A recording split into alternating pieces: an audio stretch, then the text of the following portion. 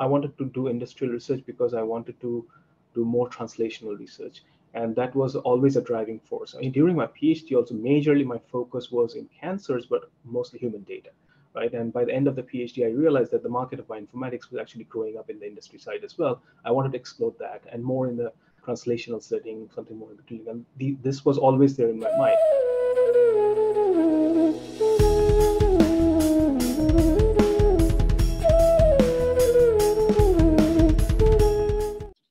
Welcome to the PhD Talk Show by BioPatrika.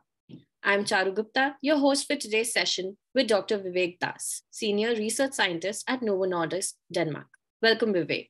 Thank you. Thanks for the invite. Thanks. So let's begin with an insight into your academic journey. You did your master's in India, PhD from Italy, and then you moved for a postdoc to USA and are now back in Denmark. So what was the one major force that drove you towards picking up these challenges?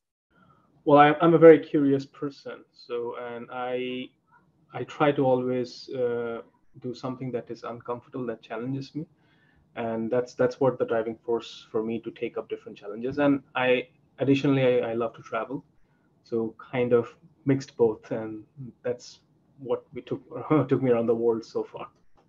Right. So USA is a little bit of a difficult market right now for Indians because of immigration issues. And I noted, and several folks are now looking towards other countries. So would you recommend your PhD school, the European School of Molecular Biology? What was the admission process like? Yeah, sure.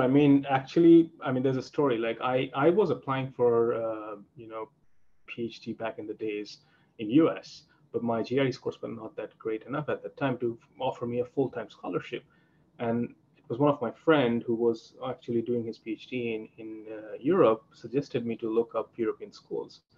And that's where I learned there's a huge market out there. It's just not very openly out there for people to know. So I would definitely suggest to look at the European schools. The school where I did my PhD as well, they have annual, entrance exams, and they kind of recruit almost 20 to 25 people every year for a PhD in different programs. So definitely I would recommend people to look outside of US as well and explore around in the European side. So how did you come across this PhD program that you then committed to? It is a bit of a long answer, but I'll try to be as precise as possible. So after my master's, I wanted to be I wanted to go for a PhD. I did my master's in mathematics from India and had a research so my master's was research by profession. It had to have a thesis research. So I did 6 months research there, and then I wanted to kind of be into PhD. However, in India, it's very difficult to qualify a PhD. So back then, I was planning to prepare for both that plus the US PhD. And by once I finished my exam, I realized that I won't get anything a big scholarship. So I started a job. I was fortunate enough to get a job in the IT industry because of my programming background in mathematics. And then since then, as I kind of started scanning around the possibilities of PhD outside of US. And some of my friends actually kind of guided me around, like where I should look and where are the different possibilities in Europe. And that's how I kind of, I used to work in the day, during the day, and in the night, I used to kind of look around what are the different schools available in Europe and what is the admission process and how to reach out to different kind of, PIs. And it was a learning process for 6 to 9 months. Then I kind of 1 year into the job, I started aggressively pursuing it. After numerous rejections, finally I landed up two positions actually back in the days. So this was a kind of a journey that took me 2 years almost, but it was a huge learning process. But it was also a way where I was kind of working and kind of adjusting the way to make my make through the PhD process at that time to get an admission to a PhD process. So you seem to have had quite a bit of experience juggling industry and academia, and then you were obviously a student, then you moved to your job, then you moved to your PhD, and now you're in industry again. So what made you do these, finally commit to industry? And do you have any regrets about leaving the academics? No, I actually have no regrets. And that's a great question, but I actually don't have any regrets leaving academics. My current job allows me to actually work with leading academic institutes and, labs. I oversee a lot of external consortia projects where we are trying to, get a sense of how the data that is generated with academic collaboration can help us to facilitate research in the industry setting, in the early research setting. I don't regret at all moving out, but I was very persistent that I wanted to have, first of all, I wanted to do industrial research because I wanted to do more translational research. And that was always a driving force. I mean, during my PhD, also majorly my focus was in cancers, but mostly human data, right? And by the end of the PhD, I realized that the market of bioinformatics was actually growing up in the industry side as well. I wanted to explore that and more in the translational setting, something more in the clinic. And this was always there in my mind, but I never had a clear path how it will work out. So I kind of started, planning from maybe mid through my PhD, like I would move to the industry back, but it took some time to do that route as well. So speaking of your job, you're a senior research scientist at Novo Nordisk, and you work on biomarker discovery. So what does a typical day at work look like? Yeah, so I'll just correct a bit. So I work in the systems biology and target ID. Right. So there's a term called target ID, which means that what we do is basically we scan through different public and private human data sets that we generate across, and use systems biology, computational biology, systems biology to find early candidate drug targets. And I work in the chronic kidney disease setting, and then if from there something qualifies as a progression biomarker, that's also something I do. But primarily, it's early candidate drug targets. My day-to-day life actually looks like I have a few hours dedicated for analysis based on what we need to deliver on different kind of projects. Quite a lot of meetings in industry. You have quite a lot of meetings, and then status updates around different other projects with projects as well. I do mentor quite a few, master students, postdocs around the different collaborations that I have. So I have some dedicated hours for that. And having said that, if I have some time, I also dedicate not a lot, but like a few minutes or so in the day for reading as well. So this is a typical day. Can break it up most of the time, but yeah, major chunk often also goes into meetings at times. Right. So what kind of transferable skills did your PhD give you to move into this role? So one of the transferable skills I have, I was fortunate enough where I worked in the academia. I was working in human data. I was working in solid tissues, right? I was doing a lot of different types of omics analysis. So, and my job in the industry as an industry postdoc was basically to study chronic kidney disease. It's again a solid organ, and it is a very complex organ. Back in the days, I studied ovarian cancer and brain cancer. And brain is also a very, very complex organ. So one of the things that I transferred from there was, of course, all the computational skills that I needed. I wanted to apply in a different disease area. That was kind of the transferable skills in terms of the type of technologies I worked with, the type of analysis I did. So this kind of motivated me. That's something I could transfer at my end. And I have always worked in multiple different organs and solid tissues. So I was trying to figure out, can that also leverage me to actually learn something new? Because I had an idea of how solid organs and organ physiology can be complex. So these are the few transferable skills. Another thing was I've had a lot of failures in my life, and so it's all good. That's another thing that kind of motivated me also. What worse will happen? I will at some point of time I will figure it out. So yeah, persistence. Let's put it like that. Persistence was another transferable skills. It's so well said. I mean, PhD does prepare you for so many different things, and in your case, it looks like the PhD was sort of necessary to put you where you are today and to give you this job in the industry and make you comfortable in that setup. But what kind of advice would you give to someone who is contemplating doing a PhD? How do they decide whether it's important or not? Because it's not necessary that every job requires you to have a PhD. It's a huge commitment and a lot of effort that goes towards it. Absolutely, that's a great question. I mean, see, it all depends on what is someone's, let's say, goal or ambition, right? When I did my master's, I was very much hooked into bioinformatics, and I realized that after my master's, I wanted to be in this field, but it's not that straightforward. Once I worked in the industry, I picked up a bit more programmatic skills, but I still was my goal was always to be in the bioinformatics field. And my next step was a logical step was a PhD. After that, I wanted to go back to the industry, but still use my core skills, right? So if one is having kind of an aim, they should really, really be persistent and thorough about it. There will be challenges, but if you're ambitious, if you're pursuant, and if you have kind of certain goals in mind, they should be able to do it. Another thing is find a mentor in their life who can actually also help them navigate and put them on track in certain things. That is also very important. These are the few things that comes to my mind at this moment that I would suggest. So speaking of mentorship, have you had mentors during your journey, and what have they influenced you on?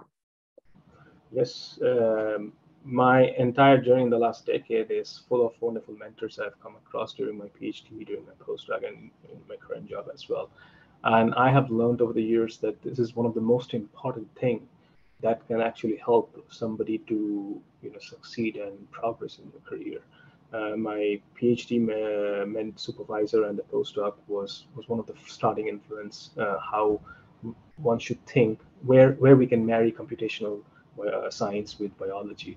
And then my postdoc mentor, who's still kind of my mentor here in my current job as well, was where we can actually bring those skills now in a chronic disease setting where we don't have the luxury of data sets as we get in cancers, but we can still kind of learn and still kind of make certain insights out of the data, which can still facilitate the early research process.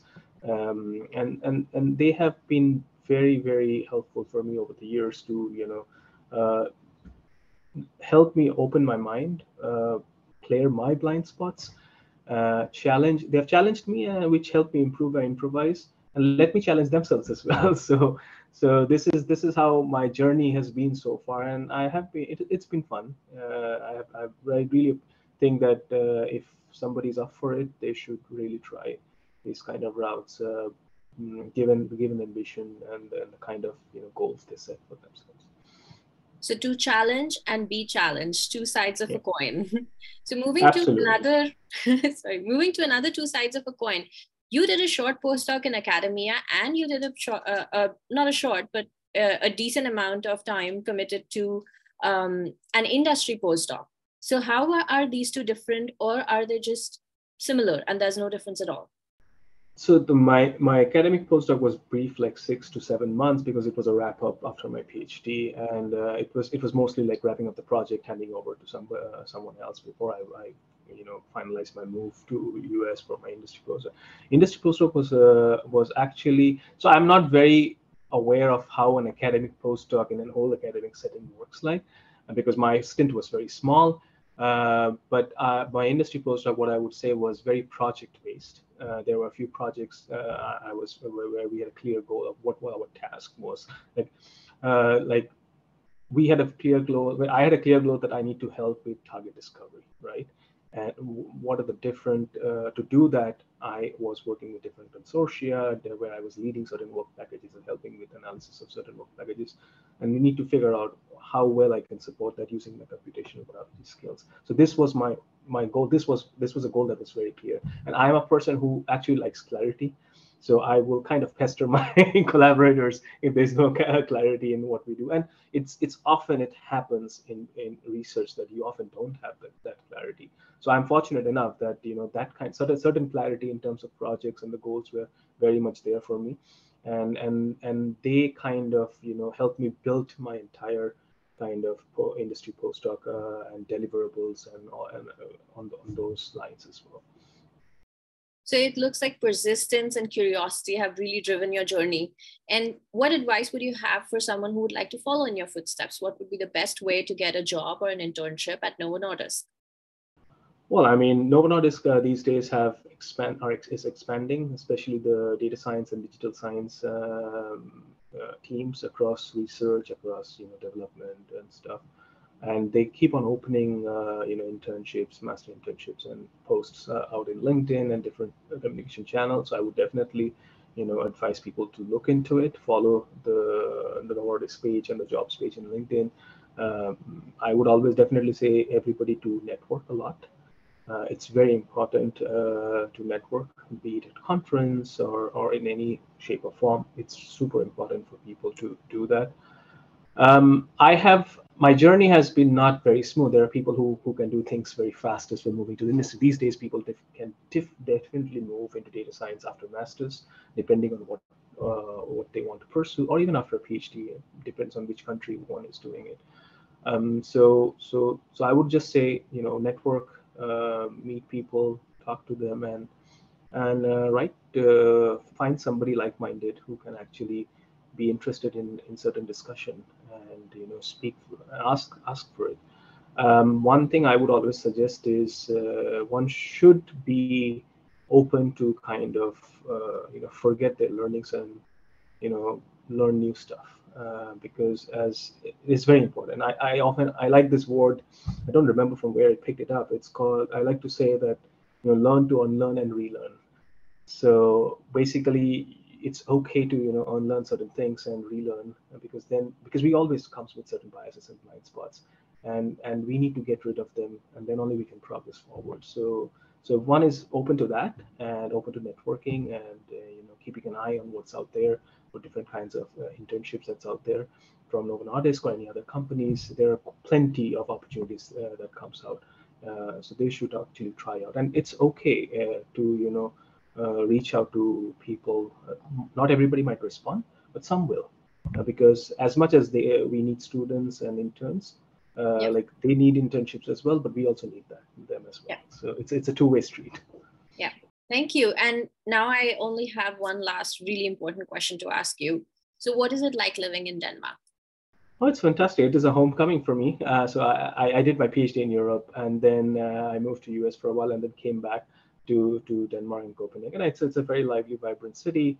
I had no idea how Denmark was before I moved here. I just briefly came for work meetings and stuff.